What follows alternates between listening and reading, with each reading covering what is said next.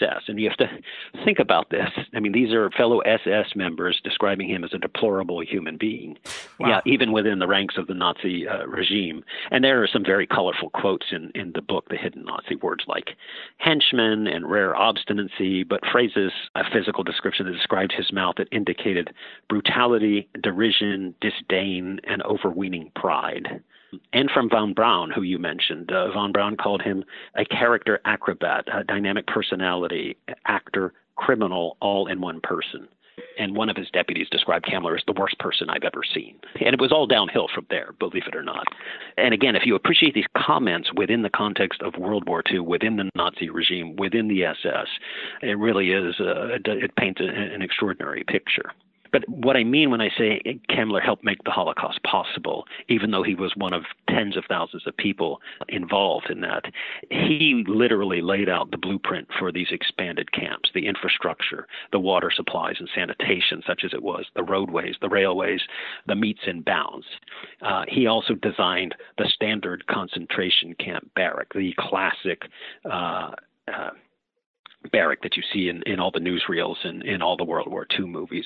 The architectural drawings bear his signature at the bottom. He even overruled an underling's design for brick barracks in favor of cheaper wooden barracks. So brick, of course, would have provided better protection from the cold and the wind, but that was really no concern of Kammler's. He overruled his underlings' plans even for the number of people to be housed in each barracks. They were already crammed to capacity with 550 people per building. And we have a drawing, a blueprint with a handwriting in the margin where the number 550 is struck through and the number 774 is written over. And that's the new number of people to be put in an already over-cramped barracks. And that was the standard for concentration camps throughout the Reich. This is not just Auschwitz, but this was sort of the Model T plan for barracks throughout the Reich. And then we have documents that show he made just ceaseless visits to campsites to oversee the construction. He was a hands-on manager, and his peers at this point used the expression Staubwolke, which translates as dust cloud, to describe him. It's a vivid description of him, Kammler, racing from one concentration project to another, shouting orders, demanding changes, requiring written reports daily from all of these facilities. And throughout the Reich, not just the major camps, but smaller camps, and on and on. And if that isn't damning enough, he then next turned to the installation of the gas chambers and the ovens at these same camps. And we have document after document that show him standing up an architectural office at Auschwitz, and then him in charge of the design and installation of the gas chambers and the ovens that, of course, killed millions of people and then sought to destroy the evidence. And he designed them, he installed them, and he oversaw the repairs when they faltered. From the documents, you really get a sense of the urgency and frenetic pace and the priority he put on it. And this is all, there's one sort of interesting little vignette that's in the book that I thought was interesting, and I'll mention it here because he was also a family man. He, by the time he was 29 in 1930, he gets married in a June wedding in a small town in central Germany, a town, Naumburg, that was the childhood home of Nietzsche. The Saal River runs through it. It has an annual Hussite Cherry Festival in June. He married his wife, Judah Kammler, in June in 1930. They went on to have 5 children, but 2 of whom died early. 2 daughters died early, one of whom just died in a terribly distressing, I think, and horribly ironic way. She was an infant, and the nurse tending her left open a bottle of chloroform near the baby. And the baby died from inhaling the chloroform fumes. And, of course, Kammler then went on to build gas chambers that killed millions of people, men, women, and children. And it struck me as, I don't know what to take away from it, that he would have a child die from the inhalation of gas and go on to build these camps and the gas chambers themselves. Just really tragic. Yeah, a lot to psychoanalyze there, but you don't have to speculate much with him because of all the evidence. And I mean, it's interesting what you detailed, because the Holocaust is described with the industrial ethnic cleansing of a people that Hitler might not be alone in his cruelty, because a generation earlier you have the Armenian genocide in the Ottoman Empire, but it doesn't have the industrial ruthlessness of the Third Reich. And it sounds like Kammler is a big part of this. Hey everyone, Scott here. We're going to take a very short break for a word from our sponsors. I'm very curious about something that's mentioned in the book about how far the Nazis had come in their nuclear research. I would love to hear about this, Kammler's role, because the little I understand of Nazi nuclear research is that with the destruction of infrastructure like the Norwegian heavy water plant, it's what the traditional narrative is, as the Third Reich begins to retract and its infrastructure is destroyed, it doesn't have the resources to complete its nuclear weapons project the way that the United States does with its vast intact infrastructure. So what's going on there? Yeah, there's plenty going on there. And you know, we don't come to, I don't think, a definitive conclusion that the Nazis were definitely further along than history would report in nuclear research. But there are a lot of indicators that they were. First of all, the conclusions that the Americans and the Western Allies reached about advances in Nazi research come from a couple primary sources. One are the tapes made of the incarcerated Nazi scientists. They were all in the same compound, don't envision bars and cells, but envision a country manor with rooms and gardens and things like that. There were microphones everywhere. And from these recordings, the Americans came to believe that the Nazis really didn't make significant progress towards a nuclear weapon. In fact, Hitler had suspended research towards a nuclear weapon fairly early in the war. He thought, his belief was that, with all the success they'd had on the continent, especially the Western continent, they would just sweep to victory and the war would be concluded before they needed a nuclear weapon. So he suspended that research. Research did continue on nuclear propulsion, that is, and nuclear energy. So the use of a nuclear reactor that could have a controlled use and lead to a nuclear sub, perhaps, or some other sort of nuclear power. And at Farm Hall, this collection point for Nazi scientists, some of the scientists did say some things that were that would indicate, I would say, that the Nazis hadn't made a lot of progress towards the bomb.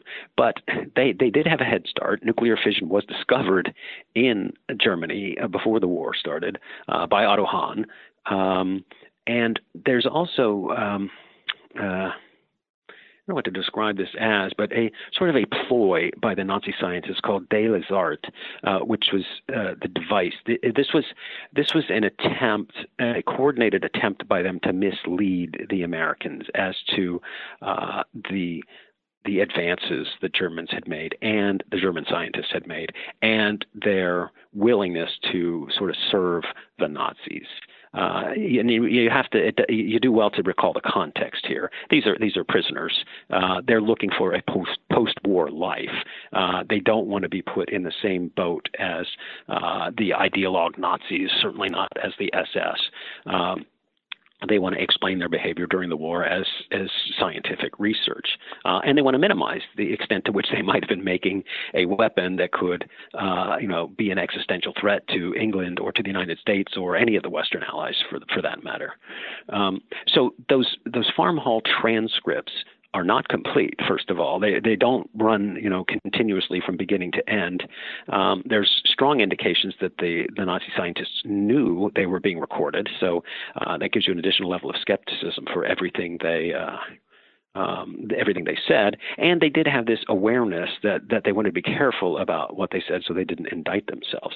So I think the Farm Hall transcripts are not very, very helpful. The second major component the the Allies relied on in reaching the conclusion that the Nazis didn't get very far in nuclear weapons research was something called the ALSOS mission. That's ALSOS. And this was a group of Americans mostly who followed the front lines and explored sites, nuclear research sites, as they were captured by the advancing Allies, as German territory was given back to the Allies. The book goes into a lot of detail about the infirmities in that ALSOS process, and I can reproduce some of that here, but it really does take a careful reading of it. One of the most damning things I think that we came upon is a statement by one of the two leaders of that project, who said the vastness of the materials and the size that were such that no real intelligence team of any size could have accomplished the mission.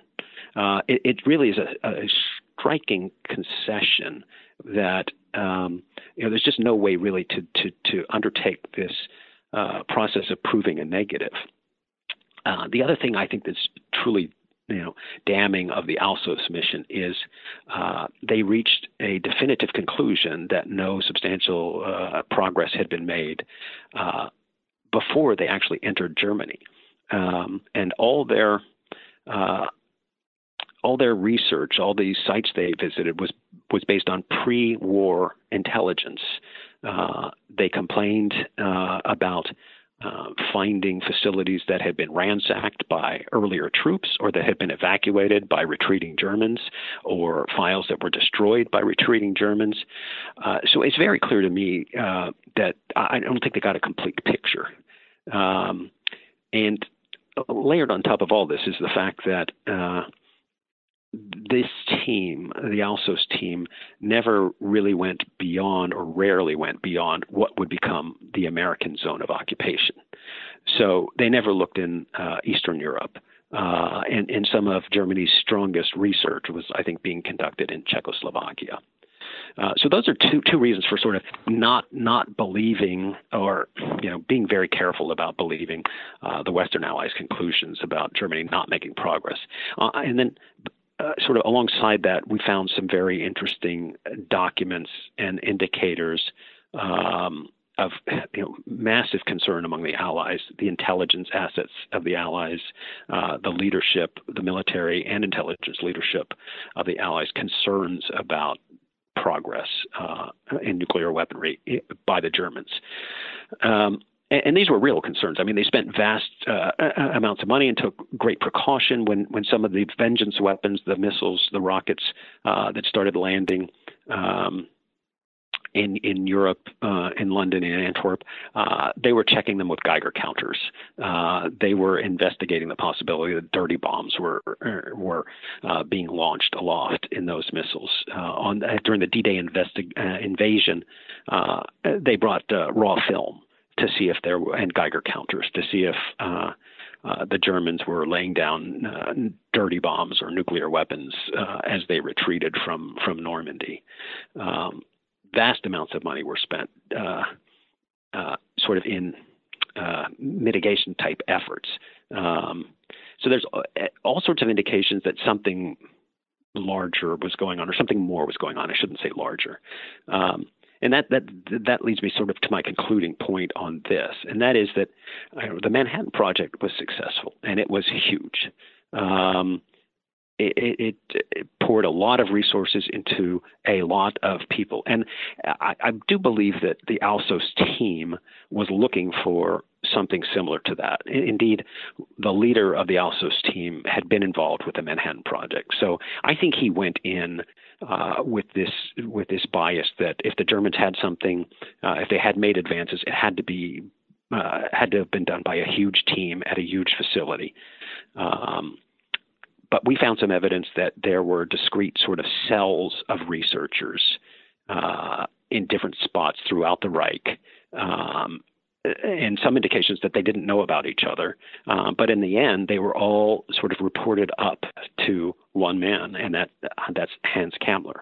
And we've got some interesting information in the book about missing documents and some buried documents that were recovered after the war, as some American soldiers went into Russian territory, actually into Czechoslovakia, what became Russian territory,